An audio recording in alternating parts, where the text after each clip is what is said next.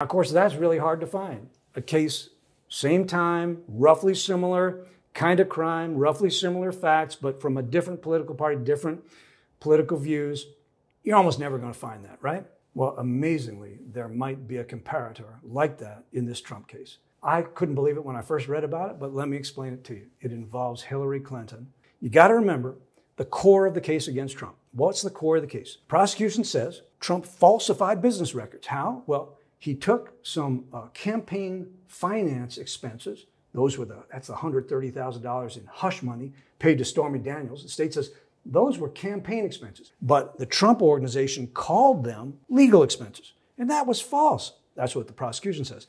That was false. They were campaign expenses, not legal expenses. And because they were campaign expenses, but not reported as such, that's a campaign finance violation. So that was the heart and remained the heart throughout the case of the prosecution's case against Trump. Now, here's what's so amazing. In 2022, just a couple years ago, the Federal Election Commission determined that the Hillary Clinton campaign had committed a campaign finance violation. What was it? They found that in 2016, the very same year that these events concerning Trump took place, that the Clinton campaign had paid money to fund the Steele dossier. Do you remember the Steele dossier? It was a report containing very scandalous and supposedly incriminating allegations against then candidate Trump. Well, we didn't know it at the time, but it turns out that the Steele dossier had been funded by the Clinton campaign.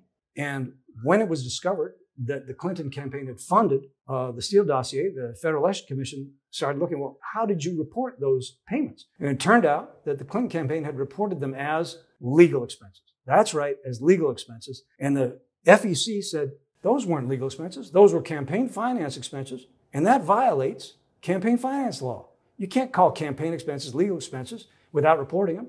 Well, that's a surprisingly similar set of facts. But here's the thing. They were never prosecuted by the New York district attorneys. And of course, the Clinton campaign was headquartered in New York City. So they could have been. And these facts had all come out by 2022. According to public records, there was never a single prosecution, not of Hillary Clinton, not of anybody associated with her campaign, for falsifying business records to cover up a campaign finance violation, notwithstanding the fact that you got, on the surface of it at least, very similar facts. Now, I don't know all the facts of the Clinton campaign finance violation. I only know what's in the FEC public record. But if we accept that public record for what it is, it sure looks like a very similar case. The Clinton campaign called campaign expenses legal expenses to cover up a campaign finance violation, but was never prosecuted for that by the district attorney in Manhattan. If that's true, well, that might be the kind of comparator the courts demand. That might show selective prosecution.